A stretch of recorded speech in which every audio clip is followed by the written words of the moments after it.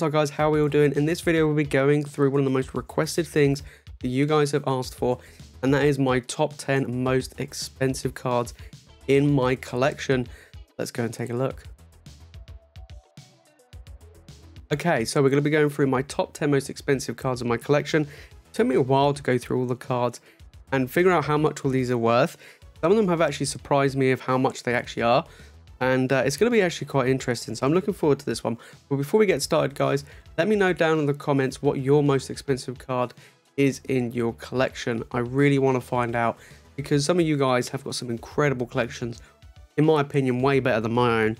So yeah, let's dive straight into it. So I have to admit, first off, coming in at number 10, we actually have a card. I pulled this a while ago, actually, and it is a really nice card. As you can see, the back of it is very nice. Now, I have to admit, a lot of these cards are not really expensive. They're all modern cards, so there's no vintage in any of these either. So, you know, I came back into the hobby after a long break, so a lot of my collection is modern. I'd like to get some vintage cards, but right now it's all modern. And at number 10, we are starting off with the Leafeon V Alternate Art. Now, this is from Evolving Skies. Fantastic set. These are tough to pull though. Now the centering isn't the greatest. I mean, it's a little bit heavy from left to right, but I did pull this in a booster and I was super happy to get this card. Now I tell you what, when I first pulled this card was like $25, and now as you can see, it's shot up massively. So this card has definitely jumped up in value. Beautiful card. I mean, I would send it off to get graded, but because the centering's not great on it, I probably won't send this off to PSA. It might get sent to ace grading, but I do really rate this card anyway. I would like to get a new one, better centering, but the back of it's really nice. It's literally just the centering, so it's actually quite interesting. There was a bunch of cards which was so close to fit, like all around really close to each other. So this was around the $50 mark. I think in my collection there was like 12 or more cards, 12 to 15 cards that were so close in value. So this one just about edges out and beats them, and coming in at number 10. Okay, number 9 now. Now, number 9 really threw me off, actually, of how much this card is actually worth. Now, I actually bought this. I never pulled it. Bought it for my collection. One of my favorite Pokemon. You'll see a trend with a lot of these. These seem to be cards either I've pulled them or I've bought them specifically for my collection. This is a fantastic card nonetheless. Really nice. So let's take a look. It is the Mega Sableye and Tyranitar GX. Now, this is a fantastic card. I never realized exactly how much this was. I think I picked this up maybe for like £15. It was crazy how expensive it is, and the quality of it's absolutely fantastic. Now, I've been collecting tag team cards. I haven't opened much Sun and Moon era stuff. When I came back into the hobby, I came back in when Battle Styles dropped. So I missed the whole Sun and Moon era. So I've been slowly but surely picking up the cards I like the look of, and I never realized how expensive and how valuable this card is worth. And I mean, the centering and the condition on the back is absolutely fantastic, and even on the front. So this might have to be a PSA send off down the line, but this is a very nice card nonetheless. Really like that. Tyranitar, one of my all-time favorite Pokemon. Love the art. I've got the normal GX. I believe this is maybe the full art version, or whichever one it is. This is the top version. This is a fantastic one. I really rate this card. Okay, right, coming in at number 8, we actually had a card I pulled very recently. Now, the value of this card has been dropping a fair amount. Okay, now this is from one of the most recent sets that's just come out, and it is the Mewtwo V Alternate Art. Fantastic looking card. The value, guys, value has dropped a lot. Now, it was around $70 upon release, and as you can see, it has dropped down just over $50 now. And I would expect this to settle around 50. This is a great card. This is the second one I got. This is actually the first one I pulled, but I got 2 of these now. And the other one will probably be traded off. I might trade it off, or I might sell it, but I don't really need 2 for my collection. I'm trying to get a Pokemon Go Master set, so I might try and trade that one for the remaining cards I need. But I do have 2 of these. It is a fantastic card. Really beautiful. And not bad. Like I said, the value is dropping. The centering is fantastic on this one. But this one's definitely going to be sent off to get graded. Hopefully it comes back as a 10. Will be a PSA submission. But this is a really nice card. In my opinion, I think, you know, it is my favorite card of the Pokemon Go set. but I think the Rainbow V-Star is very close second for me. This is a beautiful card coming in. As you can see, guys, right here we have a graded card in my collection. Now, this was a recent pickup. Now, I recently went to the London card show and I did pick up a PSA graded card.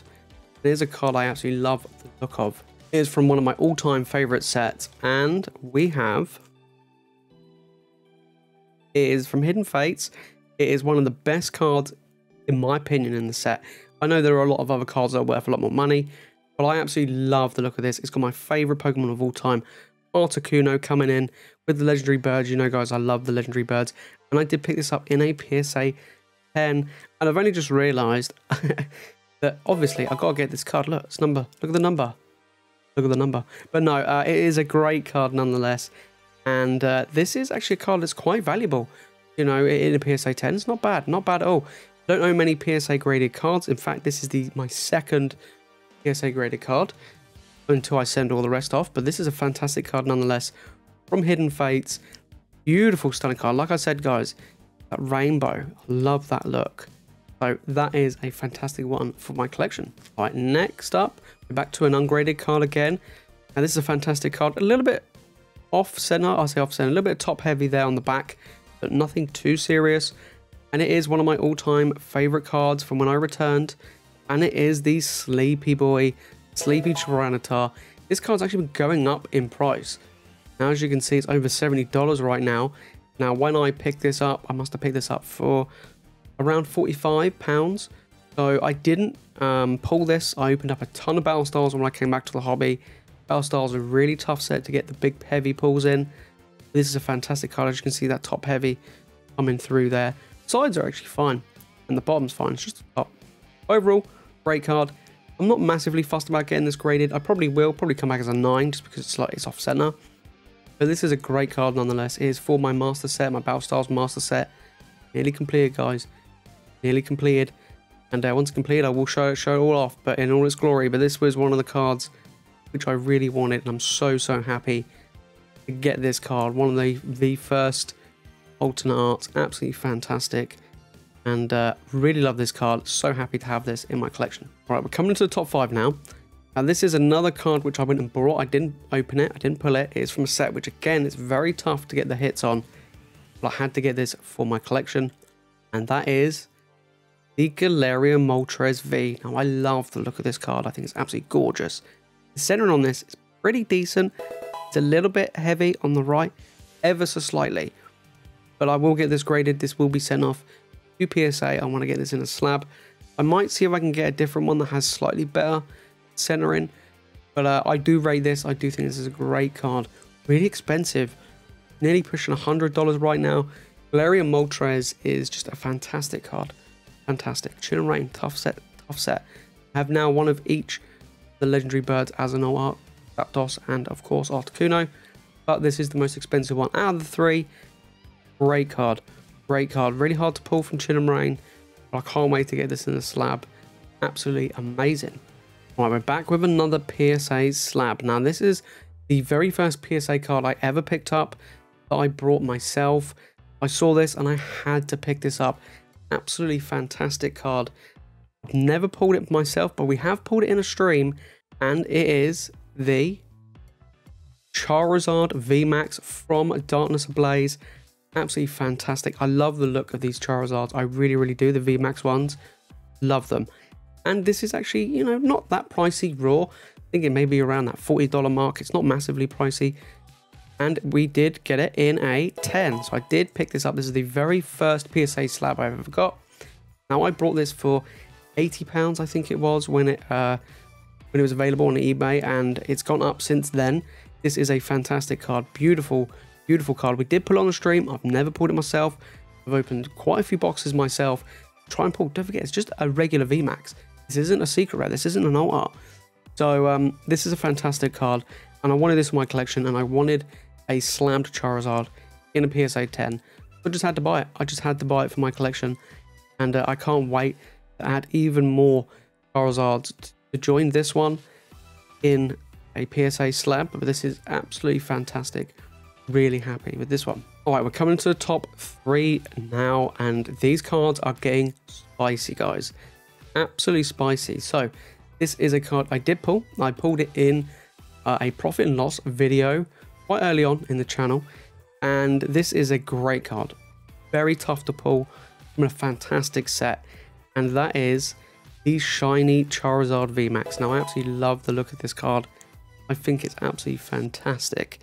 Centering on this one, a little bit tricky to see with the full art shinies, but the centering is pretty decent. And as you can see on the back as well, clean. It is a clean card. This is definitely getting sent off to PSA, along with all the pretty much most of these cards. I want this to be in a 10 slab to go along with that Dancer Blaze Charizard. Like I said, guys, I love the look of this design of this Charizard VMAX. I don't know why, I just do. And I love the look of the shiny Charizard as well. Shining Fates, this is tough to pull. We have never pulled this on stream. Hopefully we can one day. But this is a fantastic card nonetheless. And it's getting pricey. It's still holding its value. Even though Shining Fates keeps getting reprinted, this is the big card to get in that set. Alright, number 2. Missing out on the top spot, guys. Missing out on the top spot. Now, I did pull this in a stream. I actually pulled this in a stream of my own product. I opened up an ETB myself, and I pulled it in my very first ETB of the set. Very first time opening the set. And that is the Rainbow Charizard VMAX. Absolutely gorgeous. And I mean, if you look at this, and then we have the shiny Charizard back to back, side by side. Look at these, absolutely fantastic. And then obviously you have the slab Charizard to go with it. I mean, absolutely gorgeous. Look at those 3. That's what I mean. I love the design of these cards. And these Charizards are absolutely fantastic. And I'm really happy that I pulled this. This was my chase card of the set. Probably my all-time favorite, you know, modern Charizard. I actually prefer this than most of the Charizards. I mean, the art from Brilliant Stars, very close. Don't own that yet, but I do want that for my collection. But look at this, absolutely gorgeous. The centering on that is spot on. Absolutely spot on. This is definitely getting sent off to PSA. Definitely. Hopefully it comes back as a 10. But this is an absolutely gorgeous, gorgeous looking card. Okay, number 1 time now. If you have ever seen me show this card off before, then you already know what it will be. But this is a fantastic card. So hard to find, so hard to pull. It is from one of the best sets ever printed, period, in my opinion. And it is a gorgeous looking card. Absolutely stunning. The value of this card is insane. As you can see, the centering on this, pretty good. Pretty good. You may be nitpicky, really nitpicky, and say that it's a little bit off center around like the top there, like this corner bit. Very nitpicky, and that is, of course, the Umbreon VMAX art. Now, I actually got this in a box break. Must have been ages ago. It must have been like 10 months or so. So yeah, this was it's fantastic. I couldn't believe it. Absolutely couldn't believe it. This is so hard to pull. Now, when I actually got this card, I think it was maybe like 150, 160. And this card, as you know, guys, has shot up absolutely massively.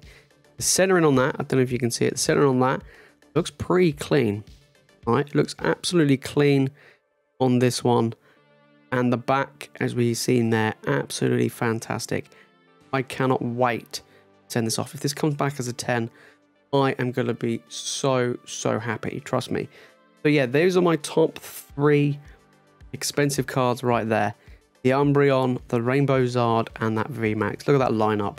If I can get these in a PSA 10, get these slabbed, that is going to be absolutely fantastic. So that is one thing to look forward to, guys. Once I eventually send off my cards, I still need to get it sorted.